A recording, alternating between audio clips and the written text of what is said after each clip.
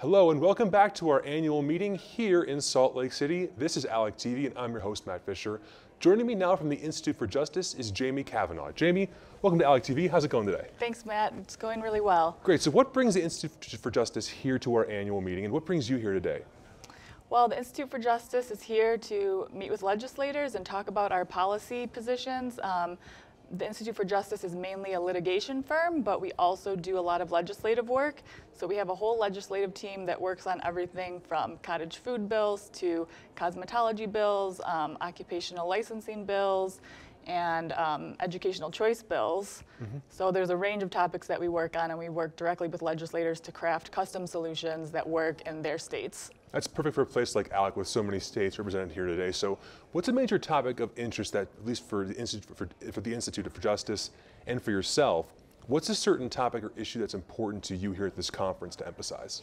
So I authored a report last summer on certificate of need laws, and especially about what states did in response to the pandemic with certificate of need laws. So briefly, certificate of need laws are laws that restrict the growth of healthcare. They either prevent entrepreneurs from opening new healthcare facilities, and they prevent existing healthcare facilities from growing. And so this really is a problem for patients.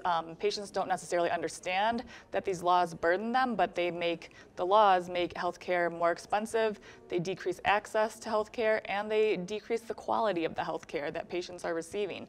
And so in this past session, we've seen big changes in Tennessee and in Montana, but we're still pushing really hard for changes in states like South Carolina, Alaska, and other places. And we're hoping even more states will continue to look to repealing and reforming their certificate of need programs. Absolutely. I know healthcare costs in rural areas especially can be astronomically high when the only area to get care is an emergency room or a hospital. So what are some of the ideas or proposals that legislators can take from the Institute for Justice and yourself? What are some of the ideas that we can begin to solve this issue of healthcare costs and accessibility?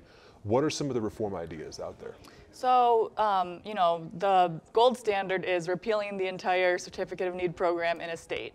If that doesn't seem politically possible, then the next level is just looking at certain certificate of need requirements and trying to repeal some of those. So saying maybe no certificate of needs for hospitals or, for certain services, just picking off a few. And then after that, we would look to saying maybe having a dollar threshold, and so saying a certificate of need doesn't apply for anything under $10 million or $20 million. So that would allow new healthcare facilities or existing facilities to do a lot without needing a certificate of need. So streamlining bureaucracy, reducing the number of regulations essentially, or helping make it more accessible for all? Exactly.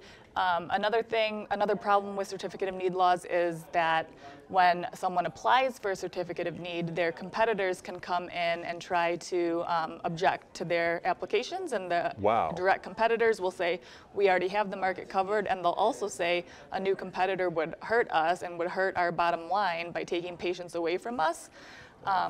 Which is incredible that that's something that happens. You can't have competition, you can't lower prices. Exactly. Wow. And so another thing states can do is just remove the competitor's veto from the process. Just take that out and let the states at least consider whether or not a new service should be added without hearing from the competition. That's incredible. So effectively, more options for consumers, more options for patients, and ultimately more competition to bring down costs. To bring down costs and to increase innovation. We've seen in a lot of states where some of the services lag behind because there's no push to do better and increase innovation. So for those who want to get involved in helping address these issues for the Institute of Justice and more, what can they do to help move the ball downfield, help to address these problems? What are some things that our listeners at home and across America can do? The most important thing right now is to talk to your legislators about this issue, tell them it's important to you. There's a big disconnect between patients understanding how certificate of need laws affect them, and that's something we want to educate people around the country about.